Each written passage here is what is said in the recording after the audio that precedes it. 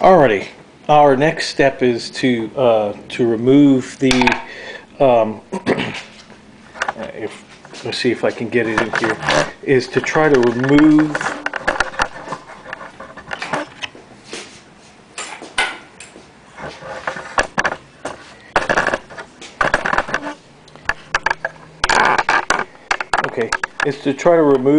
this little piece down here. That little piece, remember, goes down to to the low speed adjustment that comes out the face of the motor, the cowling of the motor. And so this little piece is going to come out. It has like a little E-clip, so and a wave washer behind it. So if you take a pair of needle nose pliers, and again, be careful with excuse me. Be careful and try not to damage it. So what do? You do is you take the needle nose pliers, and we're going to lift up that little E-washer out of there, okay? And that's what's holding that little piece in place. There we go.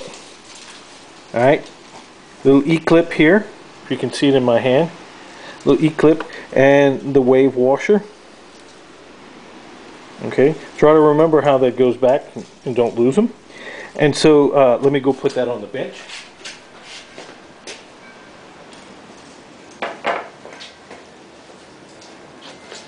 Alrighty, so now I can take this little piece and slide it back. Okay, now that I can slide it back,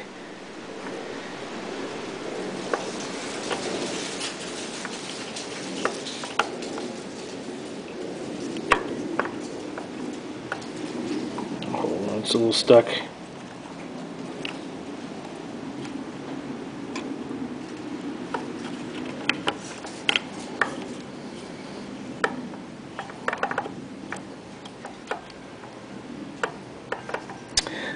Okay, and then this little piece up here, you can slide this off just like this, gently, okay, and pull that, and just lay that off to the side, down at the bottom here. Okay, just lay it off to the side. All right, and then I've already loosened, okay, both of these. Okay, remember, over on the other side here, I pulled back that little linkage here, and then I went ahead and unscrewed that bolt. So I'm going to do that now.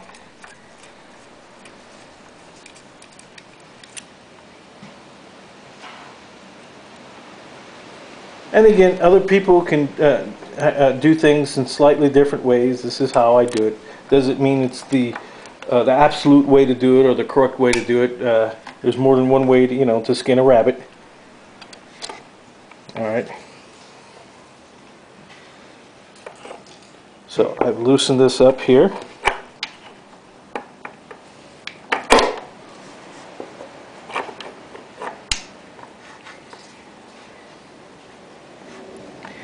Oh yes, I've forgotten.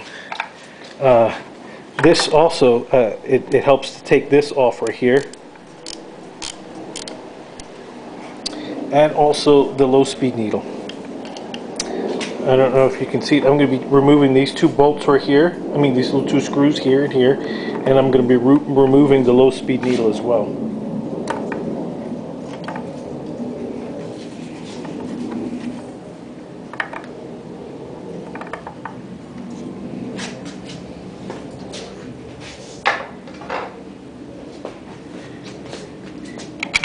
And if you loosen the packing nut here, it can make it a little easier to take the needle out.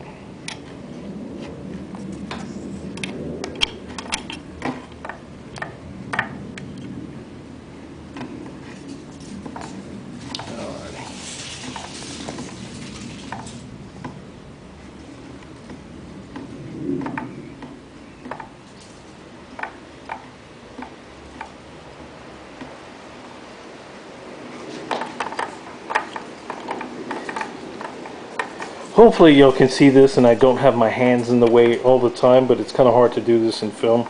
I'm kind of by myself.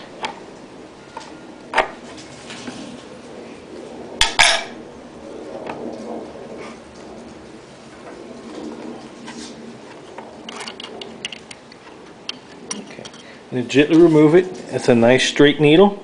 Okay, nice straight needle. So I'm going to place that on the bench so it doesn't get damaged. Very important.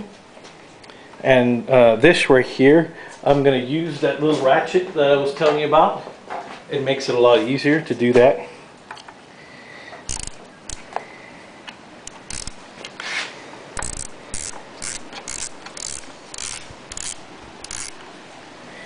Okay, what I'm doing is I'm just loosening it up here. I know it's kind of hard for y'all to see.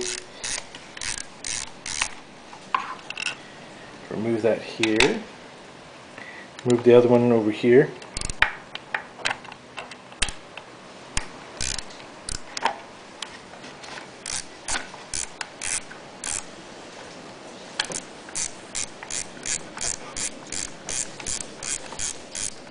Now be careful when you remove this. There are little spaces in between. Some of them are loose and some of them are fixed. Okay. Okay. And so that way we'll just leave this part in here. It makes it a lot easier to, if we can, just move it to the side here. Again, trying to make everything as simple as possible. All right, and we should be able to remove our carb. Now, what I'm also going to do is I'm going to remove this right here, the fuel hose coming from the fuel pump. Okay, let me put the carburetor down and let me get a hold of, let me put some of these screws and everything away.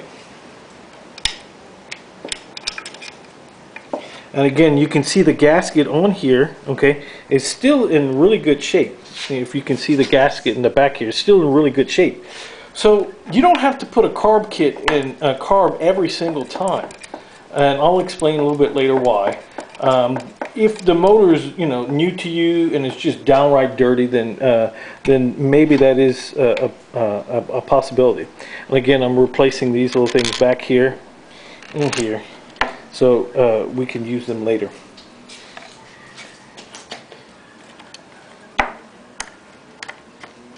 Alright. So I'm going to go ahead and remove. Okay. Now adjust this back just like this. If you can see what I'm doing.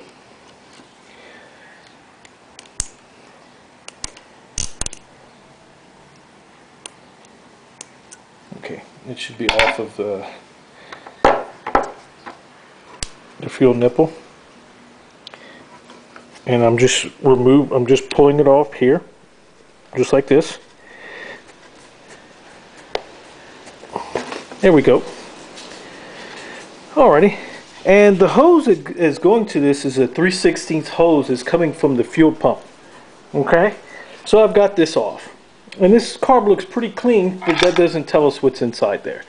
So what I'm going to do right now is I'm going to turn this off and then I'm going to restart when I get everything ready on the bench. Okay?